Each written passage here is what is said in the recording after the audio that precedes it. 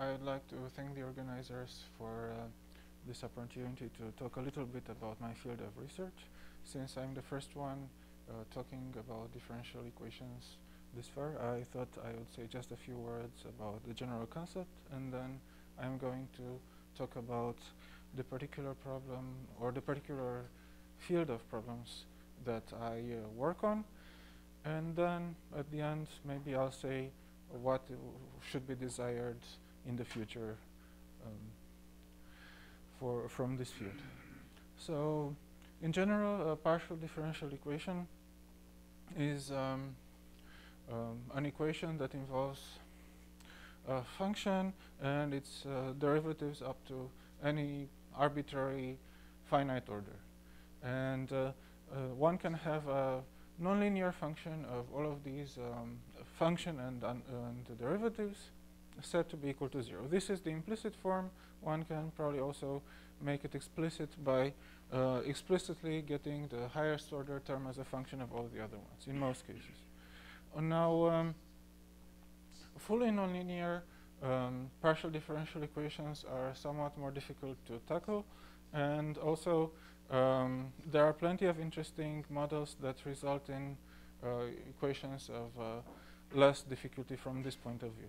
So one starts with linear equations. They are the simplest in some sense. So they have the feature that the sum of two solutions is always a solution. They are generally somewhat well understood. The next level of difficulty is given by semilinear equations, where one starts from a linear equation, which is the main term, the highest order term, and then adds linear perturbation, which can consist of arbitrarily many lower order terms.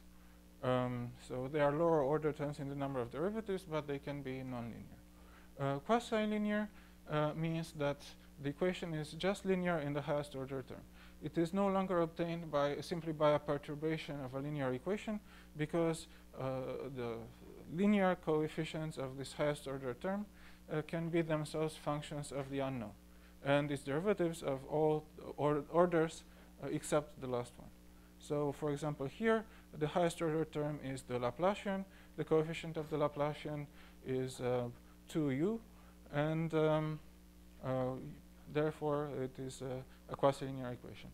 Fully nonlinear equations are, as I said, somewhat harder to understand, and an example is you take the determinant of the matrix constituted by the second order derivatives of a function and of the unknown, and set it equal to some given function. Now this function and these equations in general make sense over first of all over Rn, and then of course over various manifolds.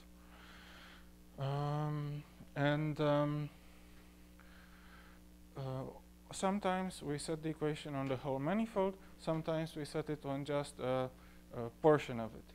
And then one has some boundary conditions at the boundary of the domain, of the subdomain on that we consider on that manifold. So now one can have conditions all over the whole boundary or just on some portion of the boundary. Usually if one has conditions on the whole boundary, then we are dealing with an elliptic equation.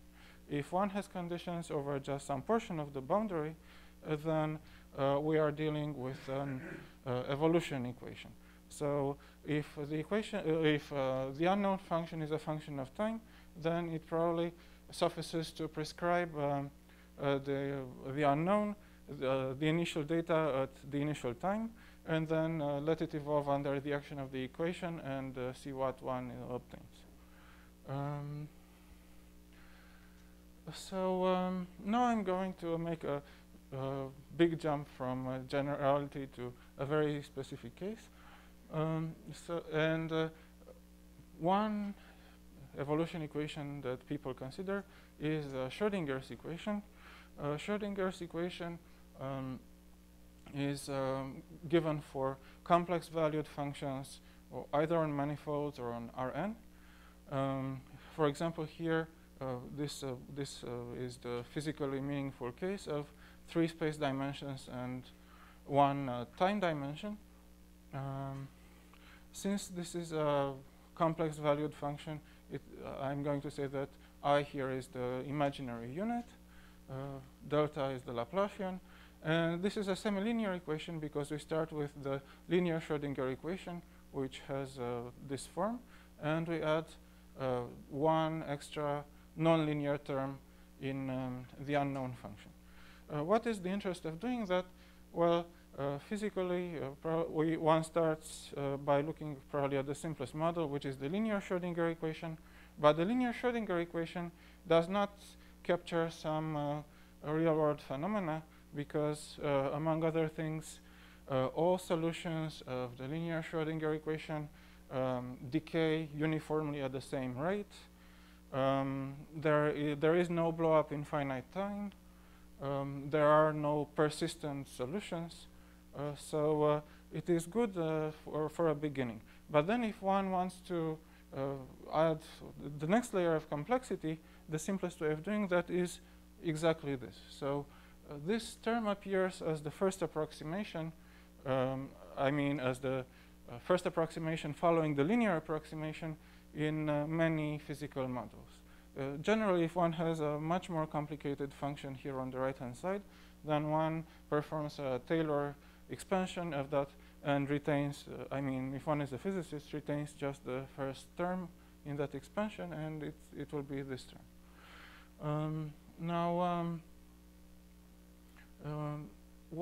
So this equation already has all the complications of nonlinear equations, but at the same time it also has some simple features that make it nice to study. And one of them is the fact that it has a scaling. So if one multiplies the space coordinate by a certain amount and the time coordinate by the square of that amount, that accounts for the fact that we have two space derivatives and 1 time derivative, then the equation is preserved. This fact indicates to us that the equation should be studied in a certain norm, and that norm is the homogeneous Sobolev norm of order 1/2, because it has the exact scaling that corresponds to that norm. Okay, now things that one would like to study about such equations are the local existence of solutions, the global in-time existence of solutions, and one has different behaviors for small data and for large data, and also the behavior of special solutions to the equation. As I said, one bad feature of the linear equation is that there is no special solution, but for example, if one wants to describe elementary particles or something, then yes, one must distinguish certain solutions, and this is the simplest equation that has such distinguished solutions and could serve as theoretical as a model for these more complicated physical issues. Okay, now this equation comes from physics, and therefore there are some physically meaningful features of the equation. One of them is that the L2 norm, so the integral of the square of the absolute value of the function, is preserved, is time independent. So this corresponds, since this is the Schrodinger equation, this integral can be set to 1, and it corresponds to the total probability of finding the particle at some point in space. Also, the linear equation has this feature that all solutions decay uniformly at a fixed time rate, t to the minus 3/2. Local smoothing is of more technical interest. So this says that locally in time and space, the solution gains half a derivative, and a measure of the fact that another measure of the fact that all solutions disperse is this so-called Strichertz estimate, which is somewhat more technical but very helpful in actually studying and understanding the equation. Now going back to the semi-linear equation, for small data, the solution behaves exactly like the solution of the linear equation, because if the data is sufficiently small, then the nonlinearity is of higher orders, and it can be treated as a perturbation of the linear equation. For large initial data, one has local well-posedness, which means that the solution exists for some time, which depends on the profile and not only on the norm of the initial data. And this is considering the critical norm. Now, as I said, there are some meaningful conserved quantities.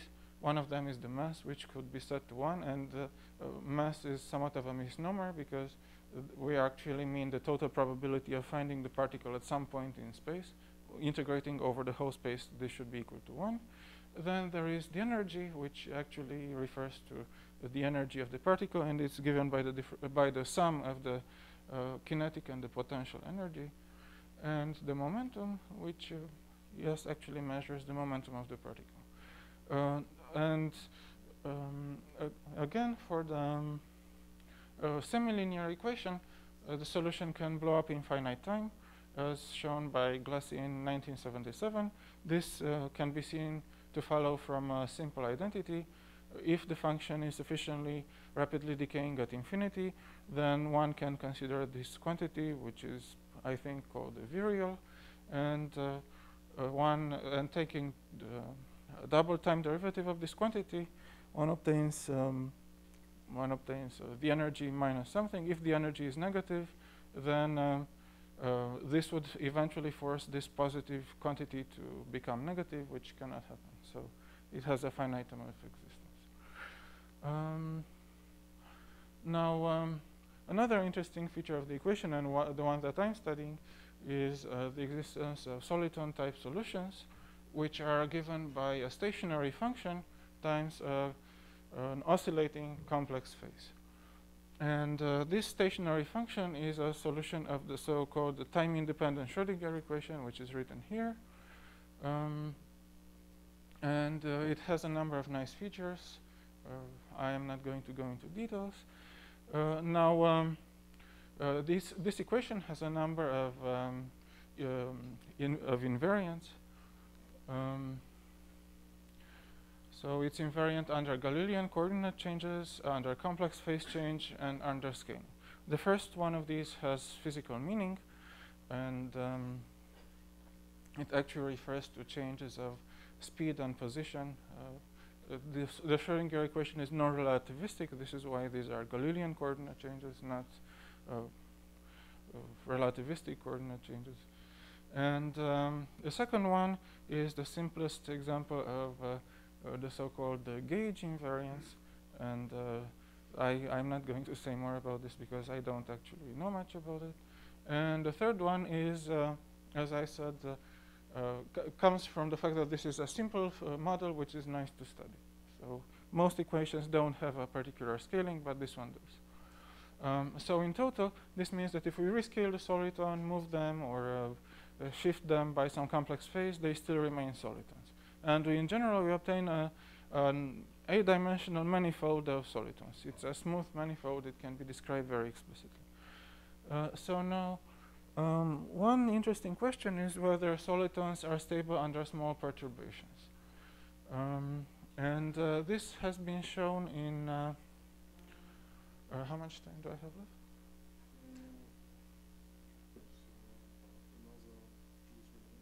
Okay.